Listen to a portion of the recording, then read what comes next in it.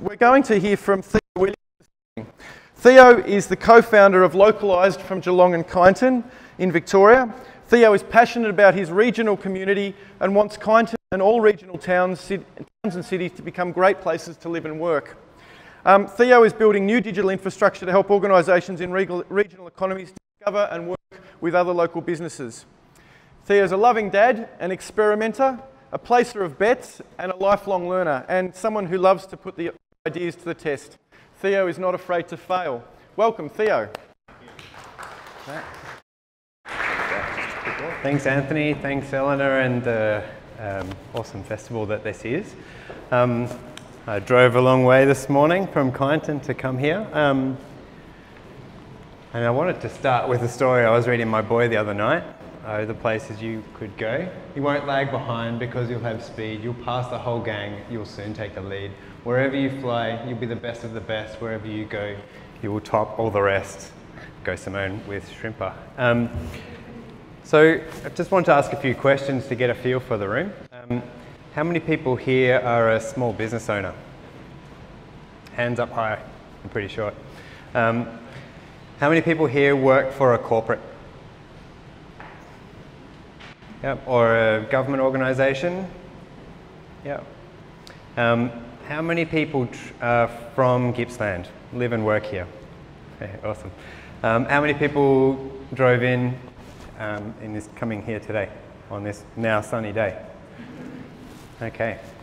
I mean, I ask some of those questions because I'm really passionate about regional economies, and I think they are amazing places to live and work, and there is a trend for professionals and folks who are choosing to move to places like Terralgan and Kyneton, where I'm from, Bendigo, all across Victoria and Australia because of their lifestyle.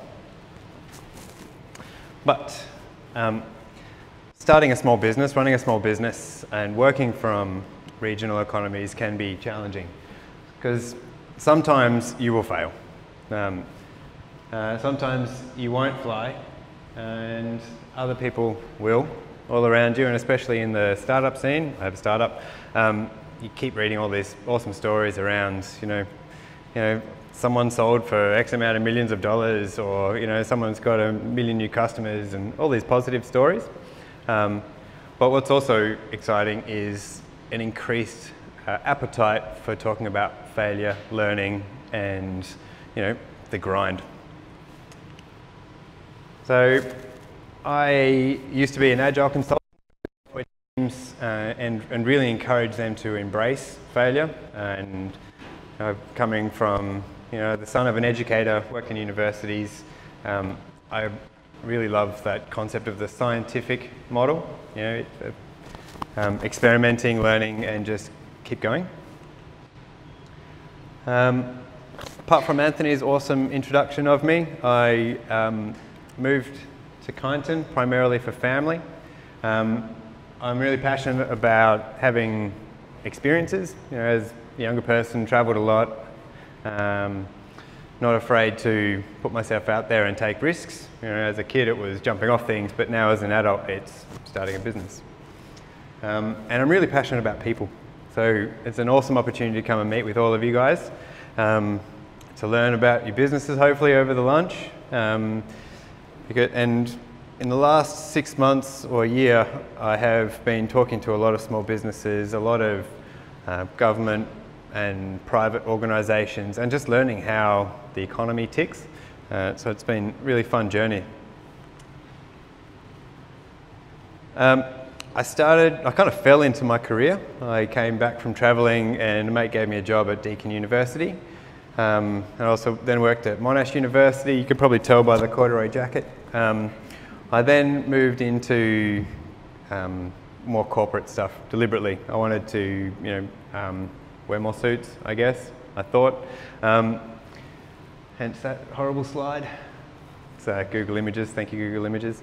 But it was quickly pretty boring to me. Like the rate of change was very slow. I wasn't able to really have a big impact. I wasn't able to make changes quickly. Just making a change on the websites that I was managing took 2 or 3 people to approve it, and so that really pissed me off.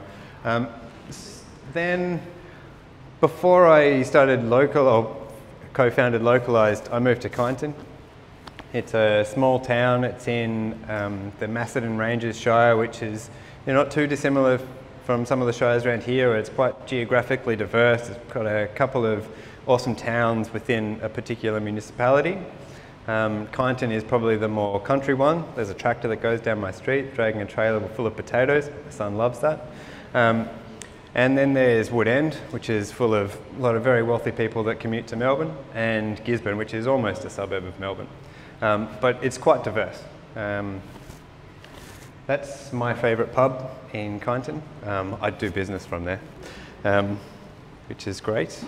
And I commuted to Melbourne from Kyneton for about 1.5 years, and I made an incredible bunch of friends and social network from the people on that train. A lot of people just like me, travelling into Melbourne to work in corporates. And I saw a real opportunity to, for a lot of those people who are living in the town that I was, had a very similar story to me, had moved from Melbourne, young family, that they could start businesses. The Simon's story before around being able to kind of sell and run a business from a regional town, like that two-way street is real. And with things like the NBN and Telstra and Auspost, that infrastructure needed is here, or will be here tomorrow. Then the Startup Muster came in. If you haven't read the Startup Muster report, it's a really awesome read. It's very visual, which helps. You can kind of scan it and take in a lot very quickly.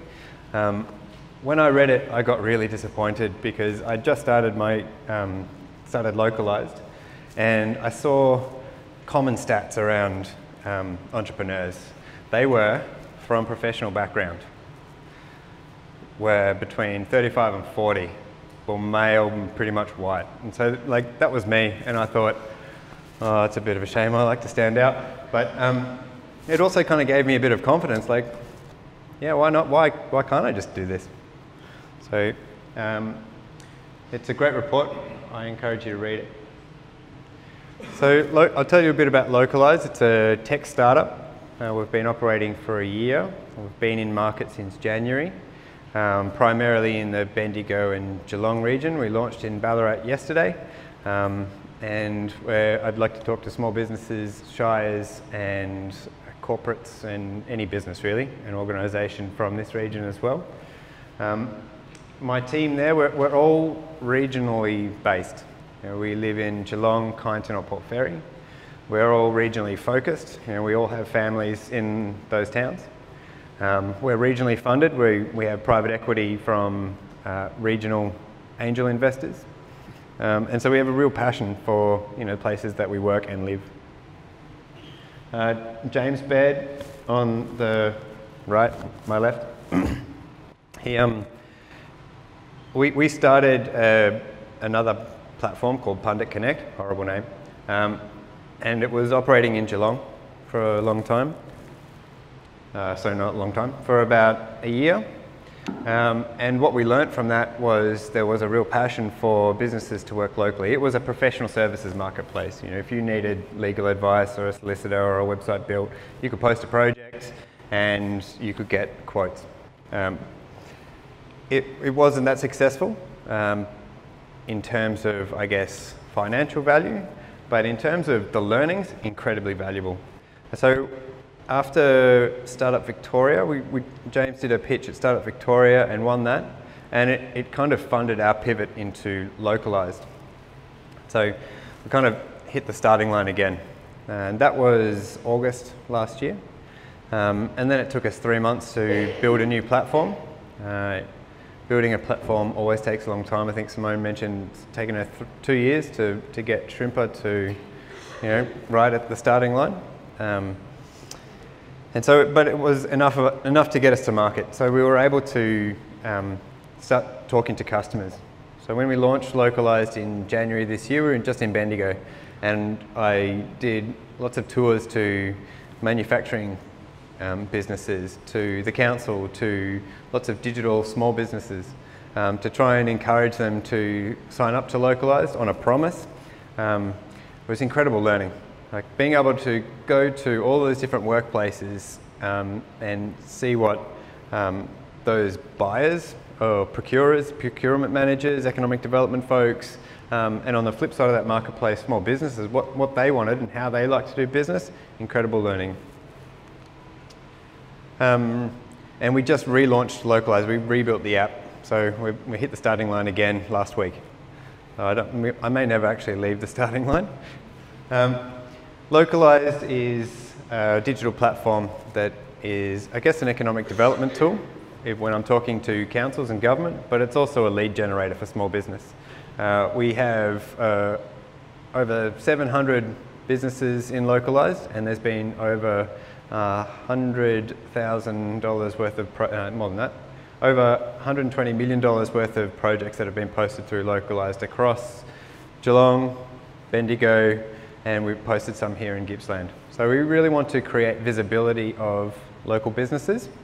There is both a perceived and a real challenge for businesses in regional economies, and that is around visibility. You don't know who's in your backyard, especially in this digital economy where new businesses are starting all the time.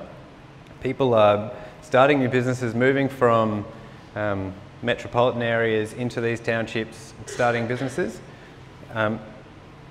A Google search isn't going to reveal what capabilities you offer. You might, if you're lucky, you definitely will get some business through your website and through Google search rankings, but nothing that's hyper-local. This here is an example. In the Geelong or the G21 Barwon region, there's $18 billion worth of discretionary procurement. Over half of that is leaking out of the economy. And so with a partnership with Give Where You Live and Grow, a social enterprise there, we've partnered with them to try and chip away at that. And if we can keep $1 billion of that from leaking out of the Geelong economy, that's like 2,500 jobs, to use government speak. It's a significant impact if we can keep more of those dollars in Geelong. And that's the same in any regional economy.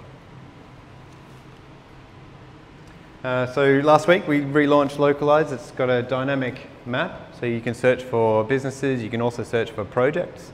As a supplier or of goods and services, you can get unlimited leads. You can make contact with and build relationships with procurers and business owners.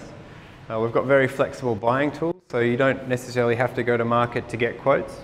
You can just post a need, like I'm looking for someone who can help me with Google Analytics.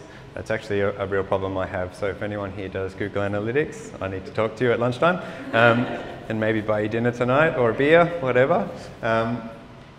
Or you could, if you're a council and you've got a tendering platform, just let locals know. So post your procurement in advance. Ideally, future procurement is fantastic. If you know you're going to go to market for some work in 3, 6 or 12 months' time, let local businesses know, and I will amplify that message. So local businesses have more time to build capacity, have more time to build, to be compliant, potentially partner and do co-ventures, and be the successful tender. I'm not saying you have to apply local content weighting, but if you give local businesses a chance, then you'll be surprised at how awesome they can be. And also as a supplier, you can advertise your goods and services and your capacity to deliver. As someone looking to, find a business to build me a website or to, asphalt some roads, I can. There are certain metrics that I'm looking for, or there's certain capabilities that I'm looking for, and I need to have confidence that business is going to be able to deliver my project at a certain capacity. So that's something else that Localised can do for your business. There's some examples of some projects we've got. In Harcourt, there's a really mad guy called Slade Beard, who does really interesting system design work and a lot of defence contracts. He was looking for someone from around the Castlemaine, Maldon, Harcourt, Bendigo area, for someone to do a kind of GIS mapping services. And so he was just looking for letters of introduction. He got like 4 different letters from people within 50 k's of him that he did not know about. In Geelong, since January, we've now got 90 businesses that offer business advisory and accounting services, graphic design, architecture, legal and marketing. So it's become a really powerful tool to be able to find those services. You can either post that need or you can make direct contact, go through to those businesses' websites. So essentially we're just trying to shine a light on a particular economy and all of the awesome businesses that are there.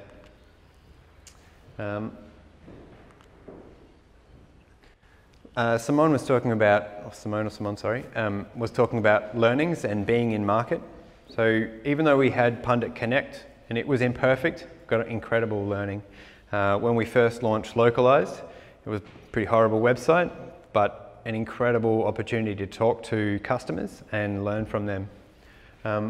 I would not have the insights to be able to iterate on Localised without talking to customers and seeing their problems, both digitally and in the real world when it comes to kind of B2B. And so that's helped us shape our product and find our product market fit. We've now got a white label kind of economic development tool for councils, so some other learnings that we got. Basic user design. We all have assumptions about what a good website is. Being able to see where users struggle with your product, really valuable. I've had to learn about how businesses go to market. There's really diverse ways how people go to market. Very common stories are word of mouth and reputation, references, and knowing somebody, entrepreneur in regional economies is very exciting. It can be lonely, so co-working spaces are really important. Groups like this. Thank you. Really exciting stuff that you're doing, and I love the idea of digital technology connecting smaller communities. We all know we can connect on Google. I love what you're doing. Does anybody have any questions for Theo? Ryan. A business partner of mine is the same. You learn so much. I've learned so much from my mistakes. I think I'll make some more. We've heard about some successes. What are the key failings that we should all avoid? Great question. Key failing is your assumptions. So, well, the only, I think, safe assumption is that your assumptions are wrong and that they need to be tested. Other failings are that you can't do it alone. So, I love the concept of pay it forward. It's something that's, I think, really successful in the startup space. So offering your services just out of the goodwill of your heart, but also because it will come back to you. If you can build up a groundswell of entrepreneurs around you and have really strong, powerful, impactful relationships because you've done a service for someone else, that will come back to you tenfold. Other failings, never stop, and yeah, keep talking to people. Any other questions? I'm assuming none of those are assumptions, right? Cool. I know. Just reflecting on what you said earlier about startup.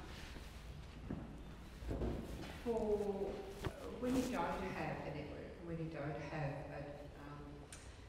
a lead or a connection, how do you start knocking on those doors? Is it literally just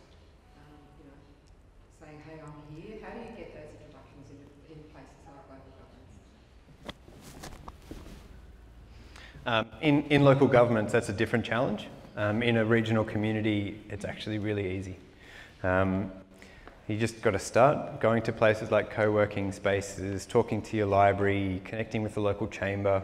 And it takes a bit of gumption, takes a bit of guts to kind of make phone calls and arrange for coffees, but it does help. Getting into government is a different challenge. but relationships within the business community definitely help. Warm introductions go an incredible distance. So if you can pay it forward and help a business or help someone from your community, they have relationships, and so they can help get you into places you wouldn't think you'd need to be in. Yeah.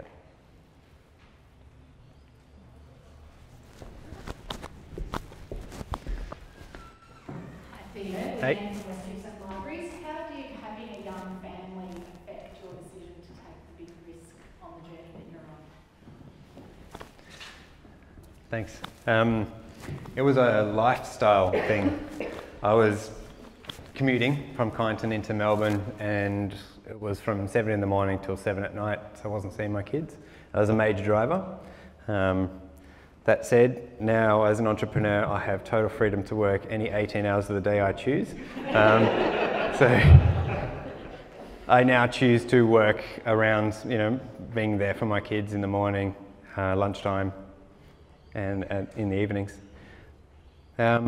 Also, having a family kind of helps you focus, and working for someone else wasn't really as rewarding as building a business.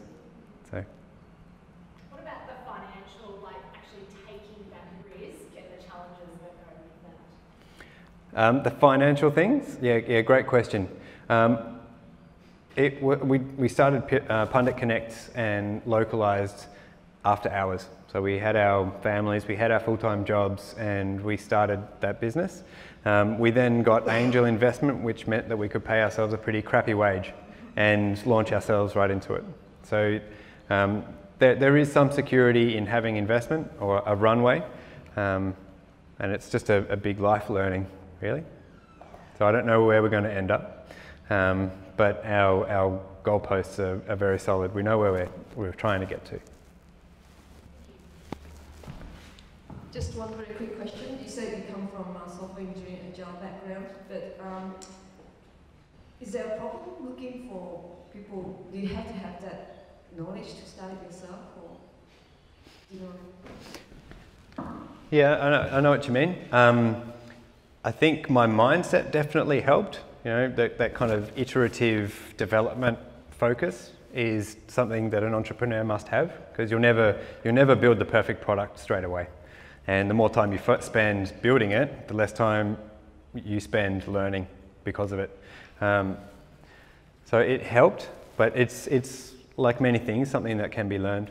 Agile software development helped teach me that, but it's more a kind of a learning mindset, that experiment and learn from it, fail, learn from it, try, learn from it, focus that anyone can do. Thank you.